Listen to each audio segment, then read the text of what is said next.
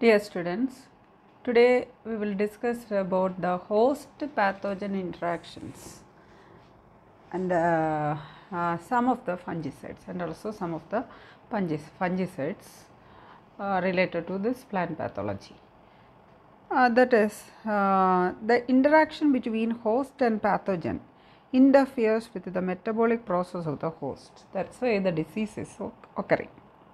That is, after the infection, that pathogen, that is the which is able to produce the disease, normally infects the host, and the pathogen interferes all the metabolic activities, like in case of plants, that is photosynthesis and the respiration of the plant and formation of reserve food materials and spreading of root system, all are infected sometimes.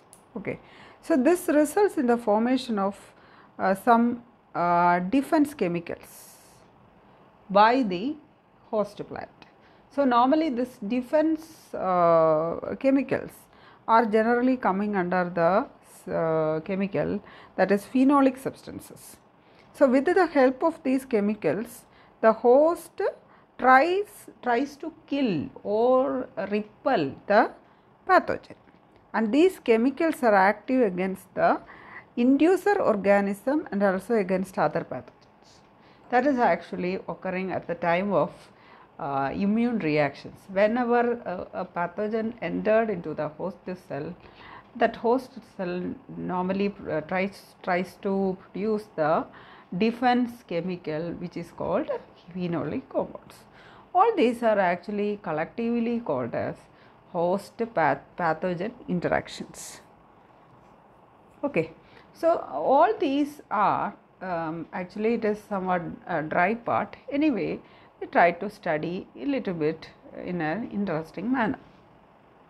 So, already I told the host pathogen interaction is defined as how microbes or viruses and bacteria and also sustain themselves within the host organism, both a molecular, cellular, organismal and a population level. Okay.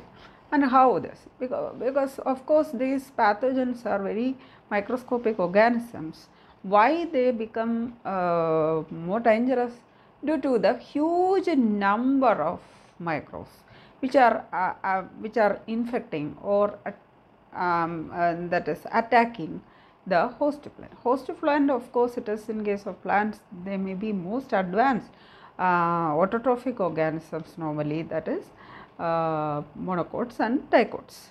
Then also they are getting the disease. Why? Because these microorganisms are attacking the host plant in enormous number. Okay.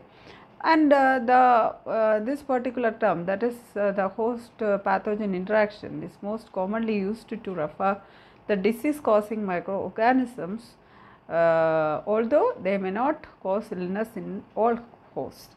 In some occasions, these pathogens won't infect any host plant. They are simply living inside the host happily without harming the host plant. So, whenever the occasion comes, it will infect other plants. Okay. And because of this, the definition has been expanded to how non-pathogens survive within their host.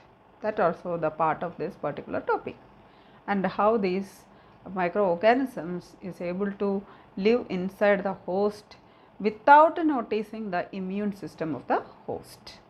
Okay. So, the defense mechanism in the host plant may be studied broadly under two categories, that is resistance against penetrating the host and resistance against invading the host and disease development. Here in this flow chart we can see this host pathogen interaction, that is from the violet circle we can start, that is routes of entry. Because suppose here the host plant is a dicot plant and it is with a well developed anatomical system, and it is with a well protective epidermal cover, and also cuticle is there. Okay. And through this very sophisticated mechanical protection of this dicot plant, the microorganism is able to enter into the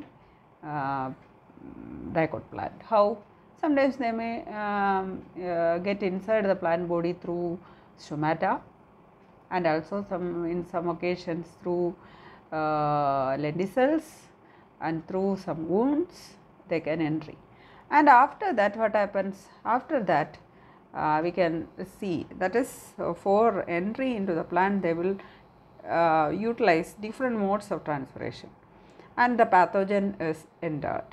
Then host susceptibility. Susceptibility is the opposite term for resistance. Suppose due to some deficiency of some trace elements for the growth, or the deficiency of some defensive chemicals like that of these phenolic compounds, already I told, or some hormones, the host is now in a susceptible state, and as a result the what happens, the pathogen well inhabits inside the host tissue. And these are all host coming under the host pathogen interaction. Sometimes the host survives, then there is no disease. Sometimes the microorganisms defeats the immune system of the host, then disease occurs. So that is generally called as host pathogen interactions. That can be studied in under two separate categories, that is resistance against penetrating the host, okay, and the second category, that is resistance against invading the host, okay. And what are these two heads we can study? First we will discuss about the resistance against host penetration. That is existing different situations. Some of them are wax, acute, already now I explained, that is cuticle, thick and tough cell wall, then this silicified cell wall, sometimes shape and size of the stomata, lenticels, all are giving a protective mechanism or histological defense. Histological means tissue related defense, that is formation of cork layers, development of abscission layer, and likewise callus structures. Callus means nothing but if suppose a wound is there, it will form the callus tissue or scar tissue, okay. And all these are giving resistance against host penetration. So in some resistant host plants, infection stimulates the development of calcium oxalate crystals, that is calcium oxalate, sometimes calcium carbonate, that is histolith and raphides. You studied in anatomy of plants, which protect them against these disease occurrence, okay, or incidents. Then there may be antagonistic effect during host interaction, in which peptic enzymes are inactivated by toxins. Sometimes opposite reaction may occur, that is after the entry of this entry of the microorganisms, it will normally produces some toxins that will inactivate the phenol production. Then sometimes high sugar content in the host tissue often suppresses production of peptic enzymes by pathogens, that also acting like a defensive mechanism. Also high calcium content confers disease resistance, possibly due to the enhanced resistance to attack by certain polygalactonases, resulting from increased formation of calcium peptide. All these are coming under this resistance against host penetration. Then second one, that is resistance against host invasion, and this may be designated as post infection biochemical defense mechanism. After the entry of microorganisms, how the plant is able to resist the multiplication or cell division of these microorganisms, okay. And what are the physiological or biochemical defense mechanism? So then pathogen grows rapidly, accumulation of phenolic substances takes place in the host tissue, particularly in case of incompatible host pathogen combinations. That is, what is the meaning of this compatible host pathogen combination? That is, you studied in plus 2 zoology about this immune system, and there the microorganism, any living or non-living substances which are causing the disease is considered as the antigen. Remember, then antigen, when the antigen enters into the body of animals, normally in some specialized type of proteins will develop, and they are called as immunoglobulins, or simply we can say as antibody. So, this antibody production and antigen entry they are both specific. Okay. And for a particular type of antigen, a particular type of antibody will develop in the body, that is host, that can be comparable with the host pathogen specificity also. Okay. Then higher plants contain large number and a variety of aromatic substances which are the precursors of the phenolic substances that will normally produce, and these phenolic substances are pre-existing in the host plant tissue, where synthesis is accelerated by host infection and are called common phenolics. Okay. So, like that substances is actually giving protective or defense mechanisms after the entry of the host, after the entry of the microorganisms or the pathogen. Okay. And these are some extra knowledge, that is according to Muller 1956 defined this phytoalexins. Okay, these phytoalexins are the, and this as a result of this immune reactions inside the host tissue, they are formed as a result of host pathogen interaction. They are not and as a result it will produce some chemicals, and it is called as phytoalexins. Okay. And these phytoalexins, that is according to Muller, they are called, he named it as antibiotics, naturally occurring antibiotics, which are produced as a result of interaction of two different metabolic systems, that is metabolic system of the host and the metabolic system of the parasite, and which inhibit the growth of the microorganisms pathogenic to plants. Okay. And this alexins are considered as the antibiotics of antibiotics of this host plants. Okay. These are all extra knowledge, you try to read it. Then next portion, that is only a small portion is left in this portion, that is fungicides. What are the fungicides? These fungicides can ask for 4 mark questions or 2 mark questions. And first important fungicide which is very common for our fields, that is Bodox mixture. And what is this Bodox mixture? Okay. It is a combination of copper sulphate, lime and water. Okay. What are they? Copper sulphate, lime and water. It is an effective fungicide and bactericide that are that has been used for decades for producing a disease resistance against fungal diseases and bacterial diseases.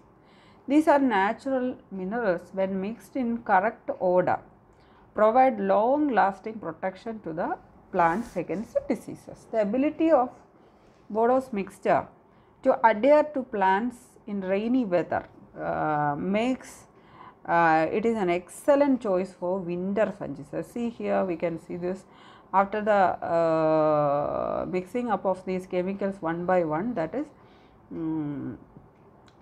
this copper sulphate, lime and water, it will like this light blue color, because this is the lime and this is the copper sulphate, and it forms light blue color.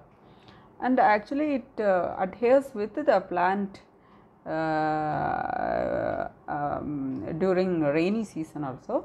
So, we can use it at any time, because Bordeaux mixture can leave a blue green discoloration on plants or painted surfaces. Use it on dormant deciduous plants that are away from buildings and fences.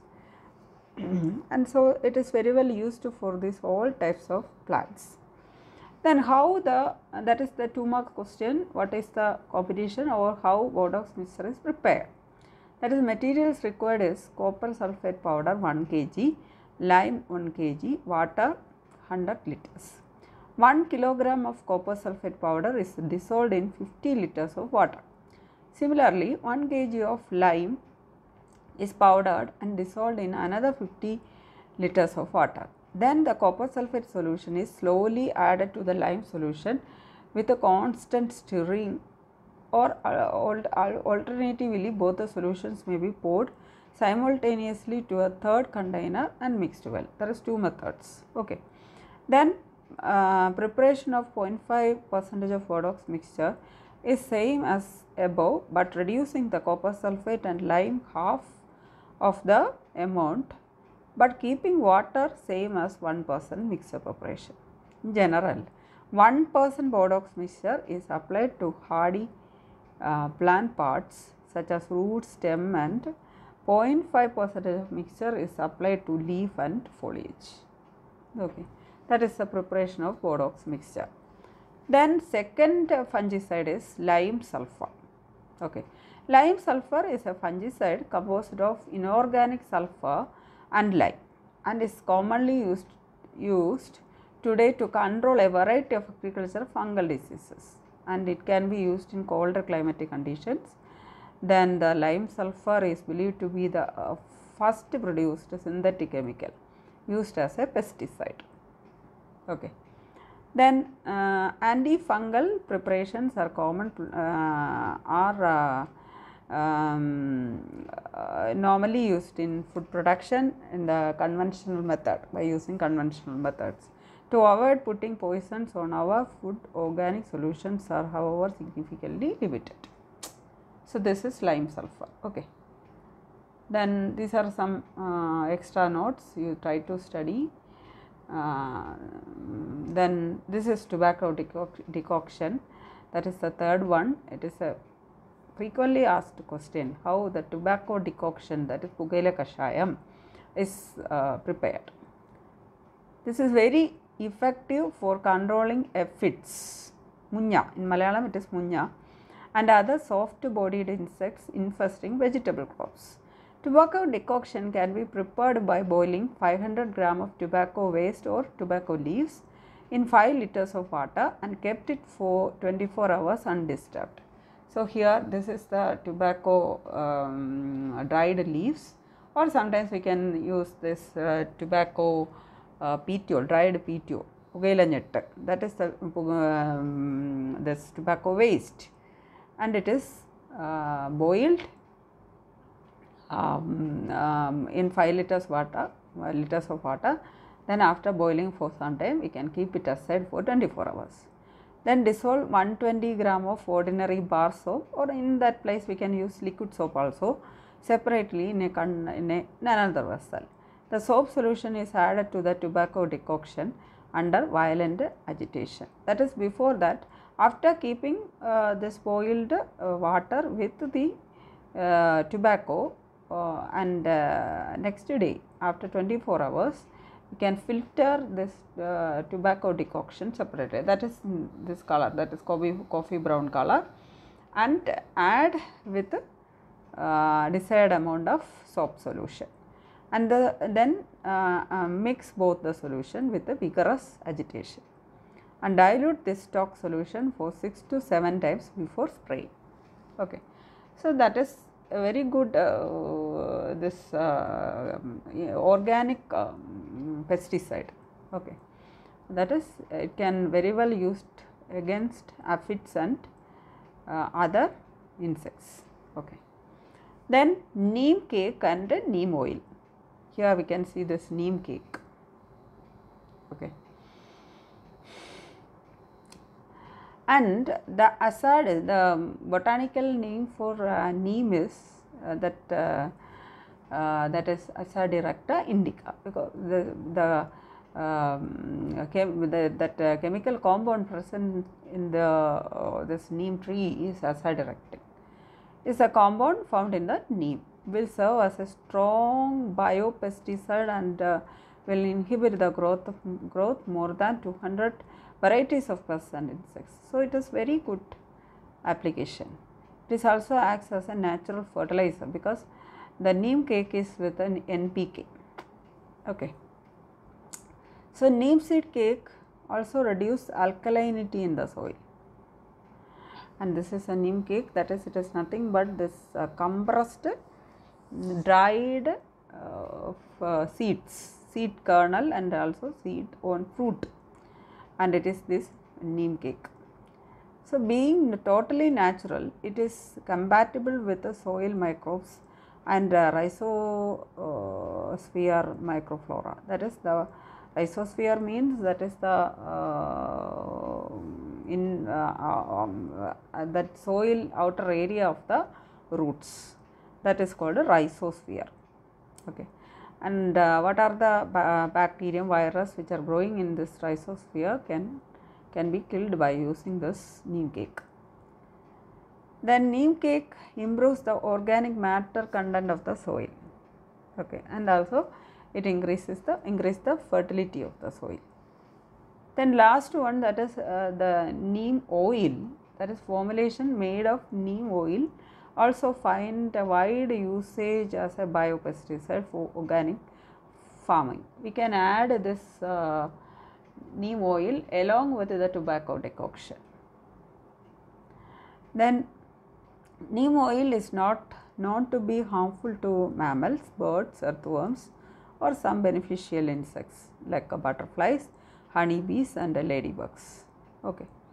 And it can be used as a household pesticide for ant, bedbug, cockroaches, housefly, sandfly, snail, termite and mosquitoes. And this is the neem oil. So these are the last portions of our topic. If any portion you are not you want to repeat me, then please inform us. So this first photograph, here we can see this host pathogen interaction. It's an electron microscopic figure.